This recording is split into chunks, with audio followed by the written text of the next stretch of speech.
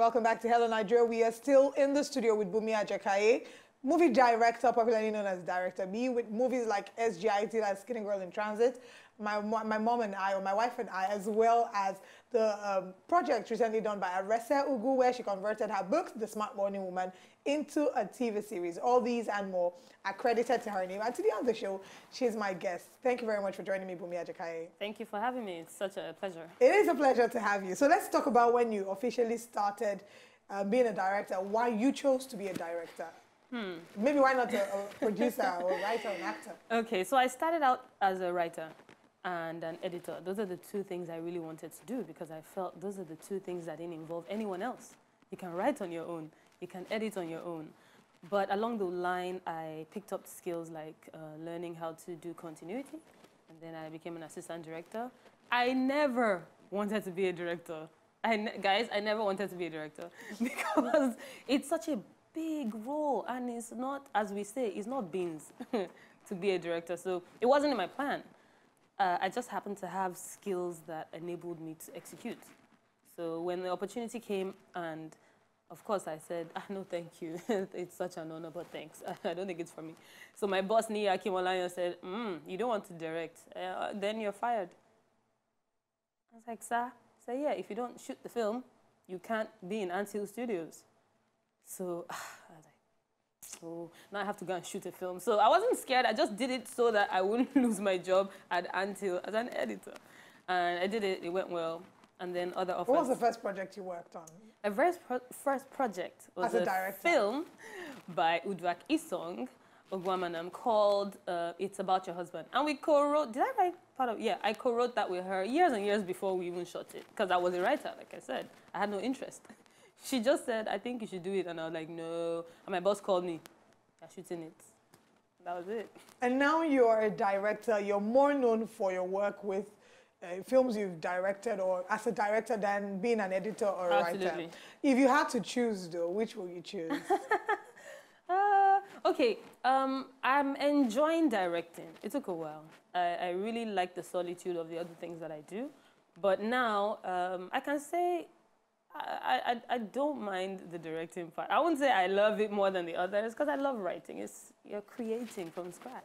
And I love editing. You're saving films and putting it together. So let's talk about your work with Skinny Girl in Transit. Yes. It was a film or a series that caught the heart of lots of people around the world. I wouldn't restrict it to just Nigeria. Absolutely. How did you get on Skinny Girl in Transit? Okay, so I used to watch the show. I directed and co-wrote the 4th and 5th season, which was for the last 2 years.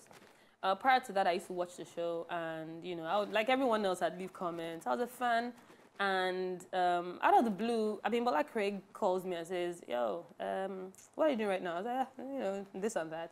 And she says, okay, so I want you to come in and see what you think about directing Skinny Girl. And I laughed and I said, no, thank you, but no. Because I wanted to watch the show like everyone else. Don't ask me to come and be inside. I want to watch it. I want to sit back, put my feet up, and watch Skinny Girl in Transit. But if I've shot it and written it, where's the surprise? And she was like, no, come in, let's do a meeting. So we did a meeting, and then, you know, it became... I knew how much it meant for them to have offered me this show that everyone seemed to love, you know, and of course, I was ready to like push it really to the limit. Like if you watch season 5, it was, cast and crew, once again, I'm sorry for pushing you so hard.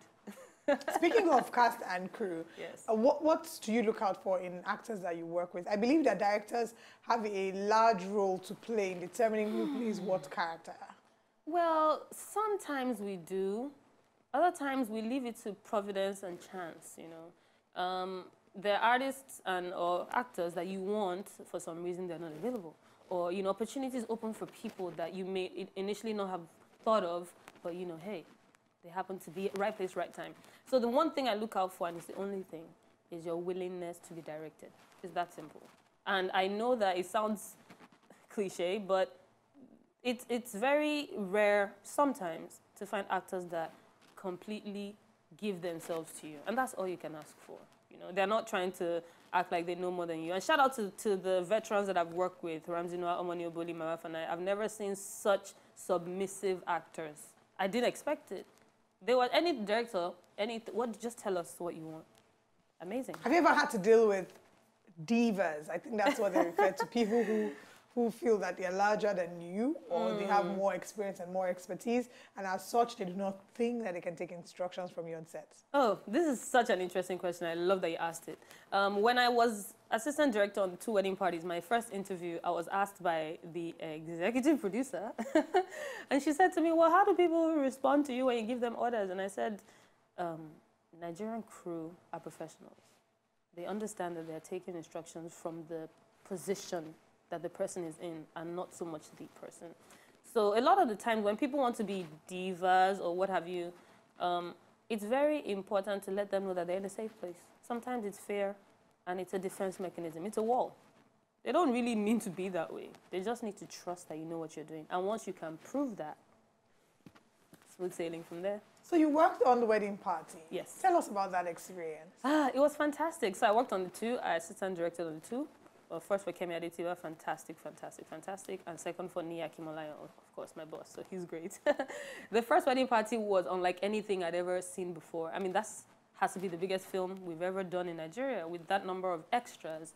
And first of all, seating them, making sure that they're costumed properly, on time, making sure actors have their lines. I mean, and the first one I worked with a fantastic guy called Chris, and so together we were able to build some synergy. It was a lot. It was a lot. It was stressful. It was a lot of long days, but it paid off. It was interesting. It was very interesting. Now, of all the projects that you've worked on, which would you say has been the most challenging so far? Ooh. Well, challenges are relative, let's be honest. So they're all unique in their own way.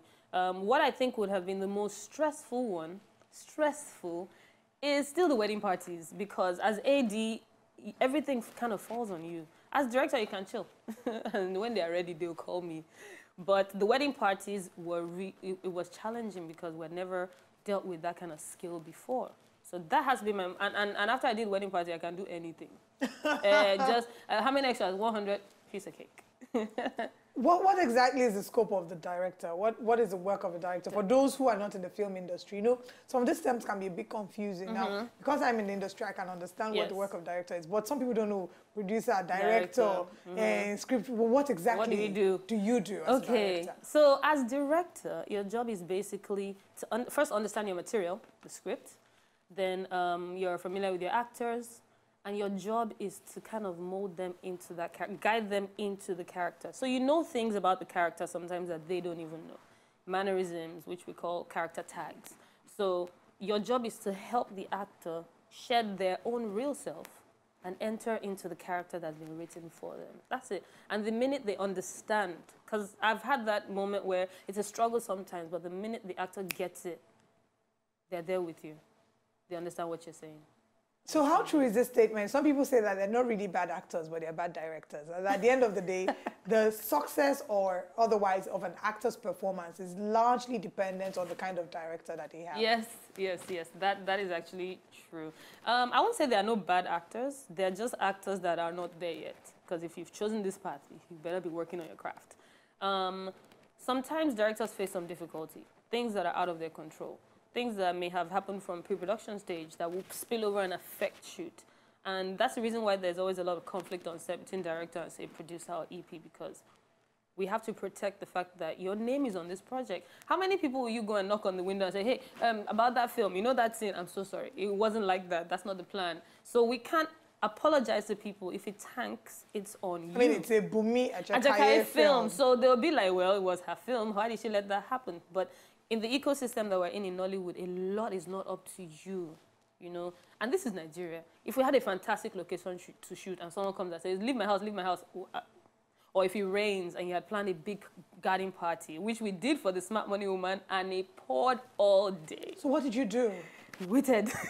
We just had to keep waiting. And it was a day party, it was a child's party. So how do you have a child's party in the night? So we're filming when it stops raining a little, we move in, shoot, and then we come out. It was so crazy, but then how many people can you stop and explain to that? Listen, we've been there since 9 o'clock. It started raining at 9:40 a.m. How was it like working with RSA Ugu, converting her book, The Smart Money Woman, to the Smart Money Woman TV series? Well, that was another unique challenge on its own. This is my first book adaptation to screen. So my first a concern was making sure that the themes and the ideas that the book had don't get lost in translation on screen, because it happens all the time. People read books and they go, oh, well, I don't like the film because when I read the book and from the Game of Thrones. I was going to mention Game of Thrones. So the people who read these books, they have such personal ties to them, and when they see it on TV and it's not how they imagined, they get very upset.